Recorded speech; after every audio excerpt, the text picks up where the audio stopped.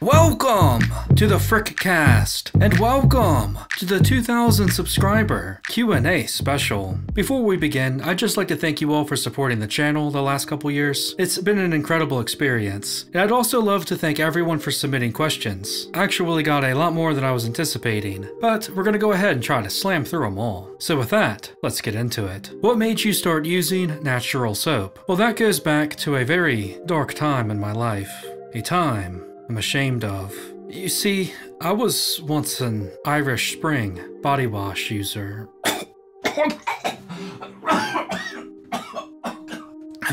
I'm sorry. It's difficult for me to talk about it. So obviously I never really felt all that clean, but I never really thought about using any alternatives, let alone natural soap. But then, like many of you, I started seeing the Dr. Squatch ads. For me, it was really when I started seeing YouTube channels that I watched have Squatch sponsorships, and after a while, I decided to check it out after hearing everyone rave about it. I ordered the Cool Fresh Aloe from Amazon. I loved it, and I started trying all the other flavors, and I've never looked back since. I want to say that was about 3 or 4 years ago, and that decision ended up being pretty life-changing. What sort of brick themes and scents would you like to see in the future? I'd say if I could request 1 or 2 bricks, it would be an orange cream or a shamrock bar. I love those flavors, and I find it odd these haven't been done a lot. I think Sudsy Bear especially would make a nifty orange cream or shamrock, because they're pretty good with the fruity, creamy sort of bricks. What sort of collabs would you like to see in the future? Well, if you had asked me this a couple months ago, I would have said Harry Potter, but we just got those. And by the way, the guides will be coming out here within the next few days. Now I would say the Lord of the Rings would be a great collab with Squatch, or some other fantasy world. I'm a big fan of series like Elder Scrolls and Elden Ring, so I'd love for a collab like that. Squatch has been doing a lot of the superhero nerd and space nerd stuff, so I think it's time for the fantasy nerds to get clean too. Does anyone else contribute to the channel? Who takes the pictures? In terms of the scripting and the editing, that's all just me. As for the pictures, it's actually my sister that takes them. She's a professional photographer, so she'll come over to my house and we'll set up a shoot with props and whatnot. She does a really good job with those, and I think it really helps improve the channel's quality. I don't think it would be the same otherwise. How many bars do you have? Which do you have the most of? Shit, man. A lot. Without counting, I'd say I have over 100 bars, maybe a lot more than that. As for which I have the most of, I'd say it's either the Brick of the Dead, I love that bar and have stocked up on it every year it's been released, or the Crypto Cleanse, because I ordered like 9 of those when it dropped, and Squatch sent me 2 packages by mistake, and just told me to keep it, so I got a nice little stash of that one too. The best smelling shampoo and conditioner. Well, I've only used the Squatch and Sudsy shampoos and conditioners. I do plan on trying some other brands too.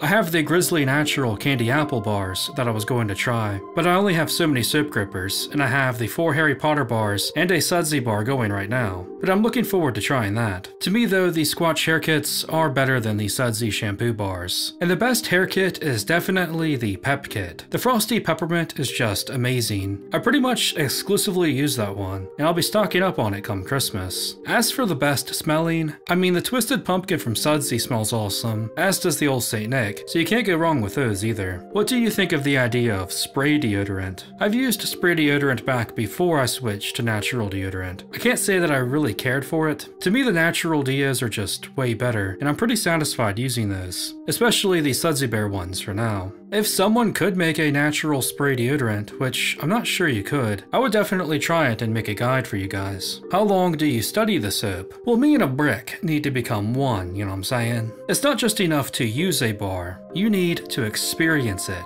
and that takes dedication to the shower. In all seriousness, I try to use a bar multiple times and give it at least a few days before doing a guide, because I feel the bar can change as you use it, and sometimes they grow on you, so I like to give it as accurate a review as I can. What quality of life items would you recommend? Any candle brands? I've thought about this for a while, and I can't really think of any quality of life items that I haven't already covered on the channel. I'd say maybe an essential oil diffuser if you're looking for a candle alternative. I like to use those occasionally, but I do prefer candles. And I really don't have one candle brand that I go for over another. I just try to get good quality ones with coconut wax or something. I'd say my favorite is probably Mythology candles. They're good quality coconut wax, and I love the different themes they do. too. They've done Lord of the Rings, I think they've done Elder Scrolls and The Witcher too, so I enjoy those. They are on the pricey side though, but they're definitely nice. I may do a guide for those in the future if anyone's interested. Which company do you like better, Dr. Squatch or Sudsy Bear? That's a tough question, and I don't think I can definitively say one is better than the other. I think both do most things very well, and do some things better than the other one. Sudsy typically has better ingredients, more natural scents, but Squatch has more interesting collabs and limiteds. The Squatch hair kit is better than the Sudsy shampoo bar, but the Sudsy Dio is much better than the Squatch one. And the Sudsy beard oil dick slaps the Squatch one. But I do also love the Squatch toothpaste. Personally, I think it's better to just use both and enjoy the benefits of each, rather than stick to just one. How much money have you spent on Squatch products? Shit, man.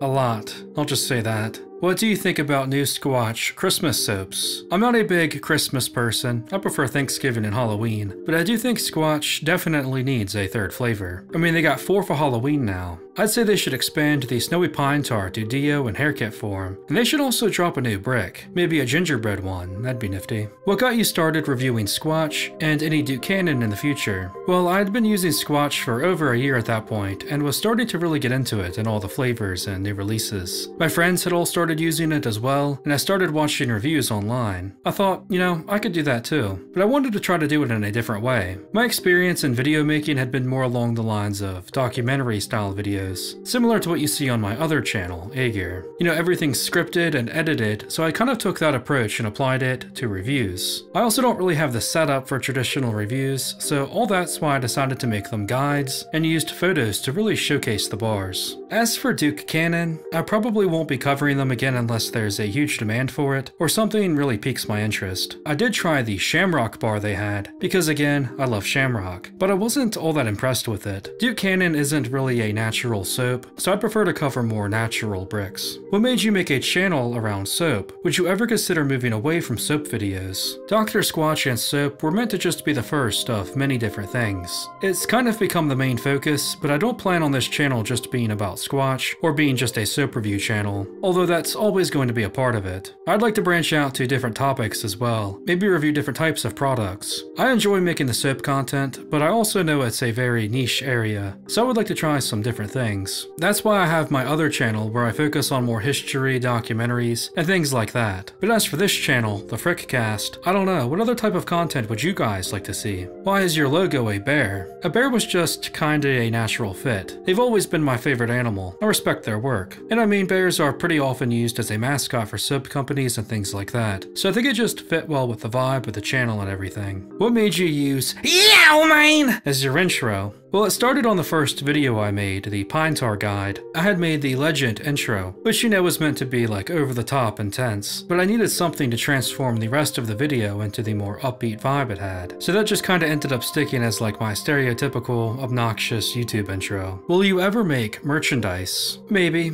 I'm not opposed to it, but I'd only want to make something if it's worthwhile. I don't want to just try and sell some junk. I have plans for some bigger things down the road, but in terms of merch, I'd really only do that if it's something you guys would be interested in. So let me know if you have any ideas. Will you extend to other soap companies like Grizzly, Black Stuff, or Dapper Yankee? Well, I did recently cover Grizzly, and I do plan on trying the other two at some point. I've been looking at the Black Stuff for quite a while now. Although I think I might prefer to cover some smaller, lesser known companies as well. Maybe do some sort of collab. Are there more wheels or doors in the world? I'd say doors. I guess it depends on what you consider a wheel. Does a shopping cart count? A desk chair? I mean, because if you're just counting wheels on like cars, then most of them have doors as well. And if the average person has a house and a car, I mean, there's going to be way more doors in that house, right? If you could only use 5 bricks, that's tough. I'd say as of right now, if I had to pick 5, I would say the Brick of the Dead, the Deep Sea Goat's Milk, Twisted Pumpkin, Getting Lucky, and Blueberries and Cream. Let's end this off with the rapid fire round. If you could bring back one Squatch Limited, what would it be? I imagine the popular answer would be Drunken Pumpkin, but we've gotten some pretty close replacements. So I'm actually going to go with the Batman brick, as that's been removed from the website. When you started your channel, what did you think it would look like in 2 years? I always thought that we would have success, but maybe not quite like this. I didn't really expect to be a part of such a great community. What do you think it will look like in another 2? I think a lot like this, just bigger. I think we'll have expanded to some different things, and hopefully be right back here doing another one of these videos. Why did you choose the Frickcast as your channel name? Frick is something of a nickname, and the cast came from it originally also being a podcast or show, which is still definitely something I want to do in the future. Why do you do Legends for Squatch, but 100 Acre Shower for Sudsy? The Legends started because I was trying to hype the bar up and make it kinda over the top, and that's just kinda what I ended up doing with all these Squatch bars, trying to give them like a personality or theme. When it came time to do the Sudsy Bear guides, I didn't want to just do the same thing, because it would just be a lot of repetition. But because Sudsy kinda reminded me of Winnie the Pooh, I decided to just do a short tale from the 100 Acre Shower for each one. What's something else you're interested in or enjoy besides soap? I enjoy grilling, and I'm also a big football fan. I watch most of the games and play a lot of fantasy football. And before we get to our final question, I just wanted to say thank you again, Mains, for taking part in this Q&A and for supporting the channel. Now, what's one word you would use to describe yourself? Well, my friends, there's only one word that comes to mind, and it's the same word that I would use to describe all of you. Nifty. Until next time, Frick Nation. Yeah!